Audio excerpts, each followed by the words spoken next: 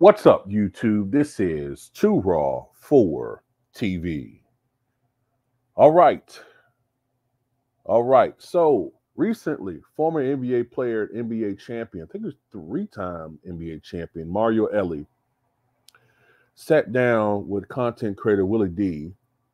We saw a clip from an interview earlier when they were talking about Charles Barkley. We all know Willie D can't stand Charles Barkley. But anyway, Mario Elie started talking about his experiences battling against MJ. And then the conversation got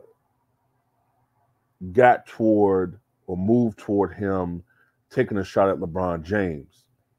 All right, saying that, he doesn't respect LeBron and many players in the younger generation, especially LeBron's generation, forming super teams to win, saying, this is what he said, quote, "I was just excited to play against Jordan, mostly because it's competition. That's what you're in the league for." And he goes on to say, "I need to try and stop this dude. We had success in Houston against him. That was the cool part about it, beating him a couple of times. A super talented player. This guy was so good. Our team, none of us backed down from him. We love competing against him. That's what you're in the NBA for. All these guys want to join each other and play with each other. No, I want to beat you. LeBron, you say you're the GOAT. Why are you joining Bosh and D Wade? We weren't doing that in the 90s. Like Dream called Jordan up saying, you want to link up? No, I want to beat you. I don't want to join you. These boys want it easy right now. It's the AAU era. LeBron wants Anthony Davidson. You're talking about how you're the GOAT. Come on, man. Great player, love him, but everybody wants to play buddy ball instead of just having elite competition." Well, I don't think he's lying. You know what I'm saying? I don't think he's lying about what he's saying. This is, and this has been up until recently, the super team era. And to me, this LeBron's era should have an asterisk by it, just like how people put an asterisk by the steroid era. Because weren't those players supposedly doing something to make the game easier for them? Right? Now, you can say, no, it's not illegal for players to team up one another, but it should be if you're talking about basketball from a team standpoint.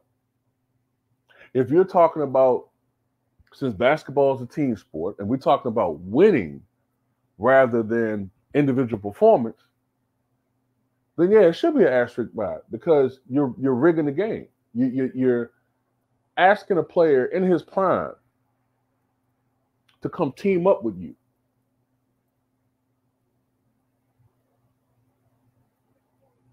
So that you can beat another guy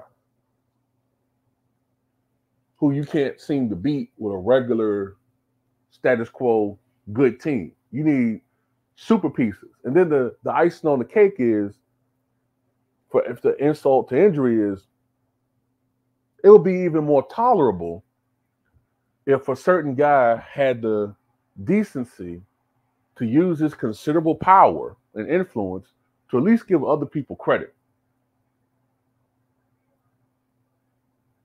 So you want these people to come join you. That's the only time they get any love is when the player agrees to come join you.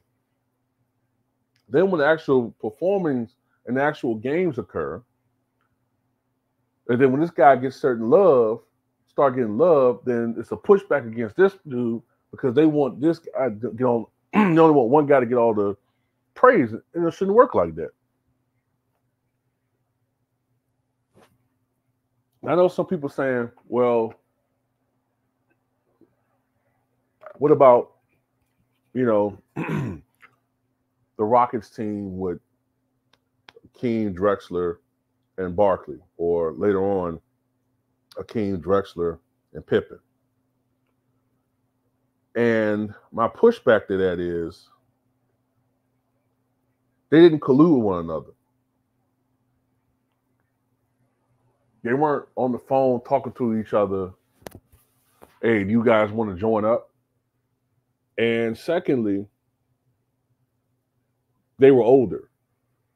Now, look, these guys, they are arguably even older than they were. But these guys, you know, saying they age differently. Those players were broken down. By the time Barkley, Olajuwon, and Drexler teamed up, that was 1996. Drexler only had 2 more years in the NBA, and after his injury in 92, Drexler was never the same player. After 1996, Olajuwon began a slow decline. So he peaked in 94, 95, maybe 96. And after that, it was a discernible decline in Hakeem Olajuwon's play. He started having issues with tendonitis.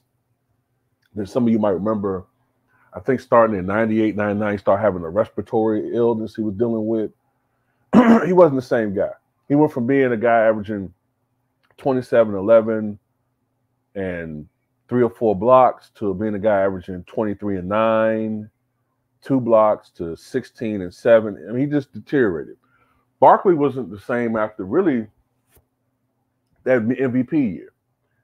He still was a great player for a couple more years. We started having more and more back issues. And then if you notice, it took about a year for teams to catch on that Barkley wasn't the same guy.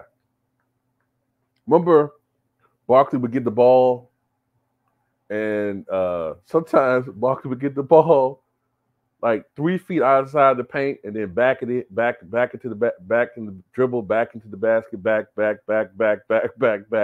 And then a double team comes, and he kick it to Cuttino Mobley, or kick it to Michael Dickinson, or kick it to Brent Price. But then it took these dudes a while. I said, wait a minute, man. This guy ain't the same Charles Barkley. He's not dominating. On the nights when he was getting single coverage, instead of this dude getting 30 and 15, he was getting 18 and 9. Like, okay, so we don't got to double team this motherfucker no more. But anyway, Barkley wasn't the same dude really after 94. And by 97, he clearly was not the same player. And then people also got to remember about Charles Barkley. It wasn't necessarily like he was pulling a diva power move when he left the Phoenix Suns. People got to remember, Kevin Johnson had vowed to retire by age 30. I think he retired in 97. So Phoenix was in a rebuilding mode after 95, really, because in 96 they won 41 games. Darren Marley left from free agency in 95. Danny Ainge retired in 95. For the most part, Tom Chambers retired. He had a brief comeback in 97, which didn't amount to much. They were in a rebuilding process. So Barkley, not being done yet and was trying to pursue a championship winning situation, looked out there in the stratosphere, still wanted to stay in the Western Conference, and chose the Rockets, who people got to remember got swept out of the playoffs in the first round by the Seattle Sonics. So it was looked upon like, okay, they were still a contender, but they weren't the same team they were just the year before when they won the second of 2 championships. So people got to look at things as they were instead of just looking at things as the narrative goes. The fact remains, yeah, players were hooking up with each other, but it still wasn't the same. Even with Scottie Pippen wasn't the same dude. Pippen only averaged like, 14 points a game with the Rockets? Pippen wasn't the same dude. This wasn't the same Scottie Pippen that was a top 5 MVP candidate just 3 years earlier.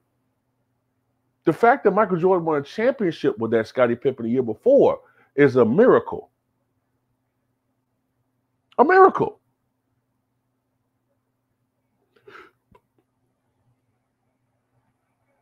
The only dude that I saw in that era that I thought was on that super team-ish was Shaquille O'Neal.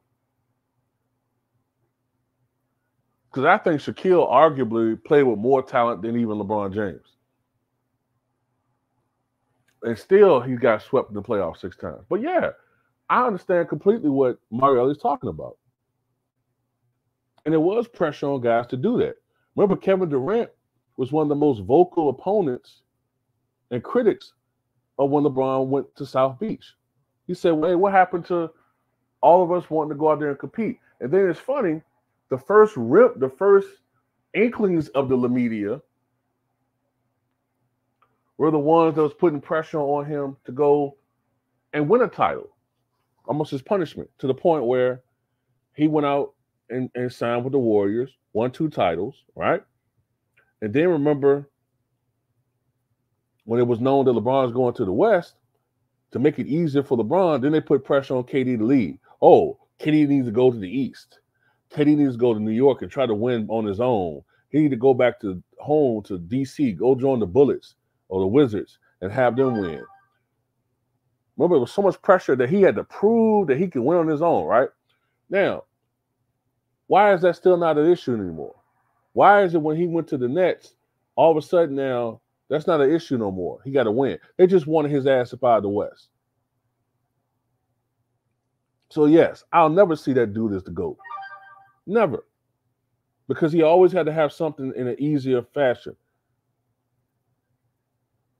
Funny, this camera crew's been following this guy around for years, hoping that he can have some last dance fairy tale ending, which been failing. So they choose the Olympics, purposely lead guys off the team that can play well with him, rather than have the NBA's best out there, which is how it's supposed to be, the ultimate in narcissism. And now they're crediting this, almost crediting the Olympic medal to this guy. Oh, well, him getting his 3rd Olympic medal, that puts him ahead of Mike. Well, what about KD? He got 4. They're not even focusing on these other people. Steph Curry just got his 1st Olympic medal. That's a great story. Do anybody really know that? No, because they keep focusing on this one guy. So salute to Mario Elie. I think he's 100% correct. And people talking about he's an old role player and all this. He's just jealous. Anybody jealous of that dude, man? Y'all crazy, bro. Like, anytime you criticize this dude, here come his legion of bootlicks. Unbelievable, man. Everybody that criticize LeBron James, they motivated by jealousy. So what about the people who are LeBron James fans that keep criticizing Michael Jordan? Are they jealous of him? Michael Jordan doesn't even respond to this stuff. Michael Jordan doesn't even inject himself into this stuff. But you keep seeing people always bringing this dude up. He stay on their minds, man. Damn, the stalkers.